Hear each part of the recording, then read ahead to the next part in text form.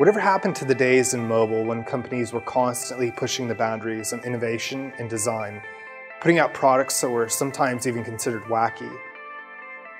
We needed to design a device that was not only an incredible phone, but also an amazing wearable.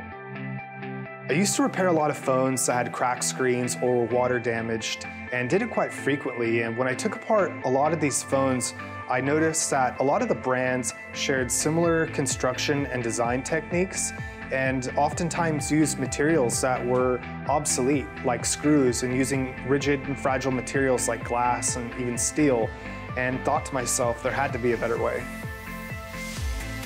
We first started with a lot of different types of concepts and designs, and after a lot of iterations and testing and vetting, we really kind of narrowed it down to two designs, which was a large and a small, and before you knew it, the Portal was born.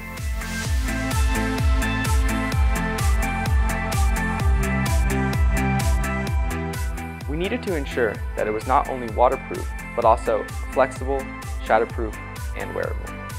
We needed to build a team of incredible people with a wide range of skill sets who are all unified to pursue our mission and break the mold of the mobile market.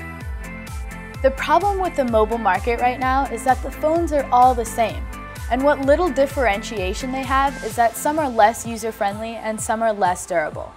Things like this still happen, so we're here to change that. With the vibrant palette, clean typography and easy to understand icon set, the Portal UI is an experience that cannot be missed. Why be stuck with the same old design when you've got a new refreshing interface to play with? An interface that helps you interact, that knows what you want and works with you in the way that you want it to work. The Portal not only has all the features you would expect, such as Wi-Fi, Bluetooth, and NFC, but also has a waterproof Kevlar-infused polyurethane body, a 6-inch flexible display, wireless charging, an unlocked network, and so much more.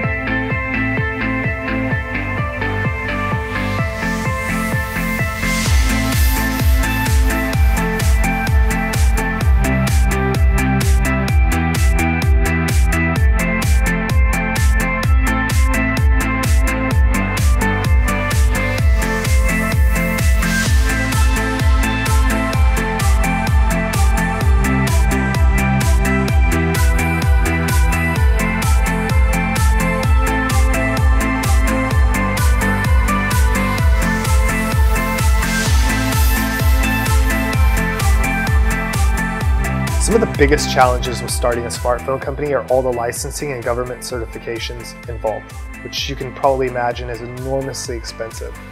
All of us here at Rubik's truly believe that we can change the world with our innovation. Even if you can't help back us, please help spread the word so we can revolutionize the mobile industry.